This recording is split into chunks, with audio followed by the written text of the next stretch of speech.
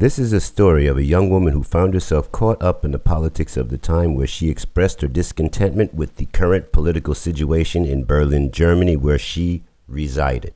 She was imprisoned along with her fiancé Otto Gollnow for posting small flyers posters against the Soviet propaganda exhibition at that time called the Soviet Paradise.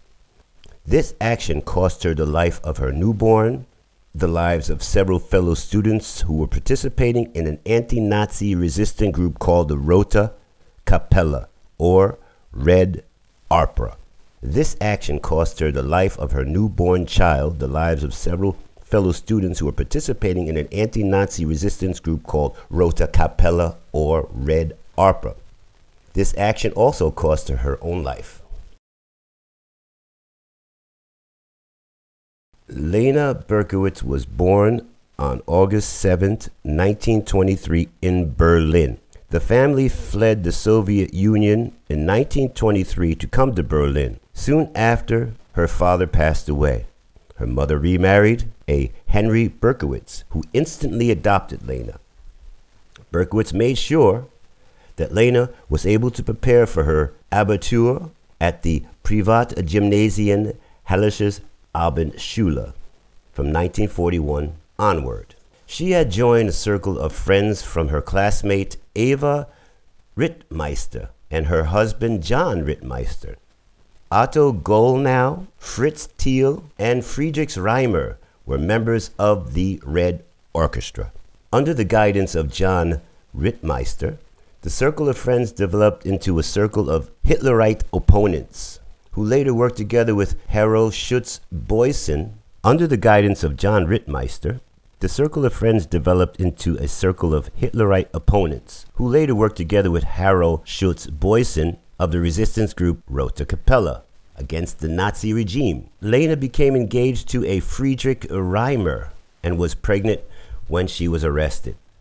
The Red Kapelle in Berlin consisted of Berliners who were apparently a loose network of civilian dissidents who got pulled into spying as part of their activities against the Third Reich. Now check this out. Harold Schulze-boysen, who worked for the Nazis as a communications lieutenant, was stealing papers and haphazardly sending them to the Russians. They also posted many anti-Nazi posters under the cover of darkness and more calculated stuff like collecting war crimes evidence in the hopes of indicting the perpetrators after the war. And another gentleman, intellectual, called Arvid Harnack, were one of the 3 Soviet intelligence nodes of all who were confusingly designated Rote Kapelle. The designation was assigned by Nazi intelligence rather than by the organization itself. When the war was over, they were rejected by the Westerners because of the color red. On the evening of May 17, 1942, about 100 sticky notes between Kurfürstendamm and Ulanstraße were posted.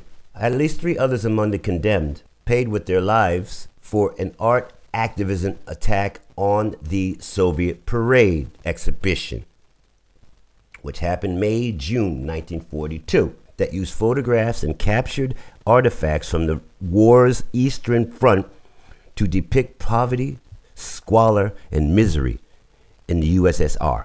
There is a propaganda film that exists that was created at the time by the Nazis. The Red Orchestra orchestrated an attack littering the exhibition with counter-propaganda flyers. This was in response to Goebbels' staged 1942 propaganda exhibition called the Soviet Paradise, which was later firebombed by a group called Baum Group. Liane Berkowitz was executed on 5th of August 1943 in Berlin-Plötzensee from 7 to 8 p.m. On this evening of August 5th, 1943, the guillotine fell at the Plötzensee, murdering 17 members of the Red Orchestra Resistance Circle. On the 12th of April, 1943, Liane Berkowitz gave birth to her daughter, Irene Berkowitz, in the Braunstraße Women's Prison She was taken care of by Liane Berkowitz's grandmother until July 1943 and was probably murdered October 1943 in Eberswald. Final notes. Other rounds of execution had taken place over the preceding months. The German Marshal Court recommended mercy for some of these women who were moved to Plötzensee for execution that very morning.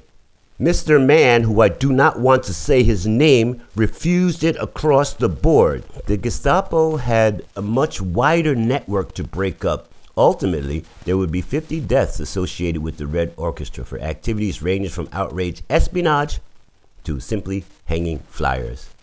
Another interesting factor about this was that in America, there was a thing called McCarthyism. In retrospect, according to Gerald Rittlinger, the capture of known lefties misbehaving became the occupation of McCarthyan-like mentality with the intent of settling internal political scores among the Nazis. German intelligence chief William Canaris declared that the conspiracy cost the lives of over 200,000 German soldiers.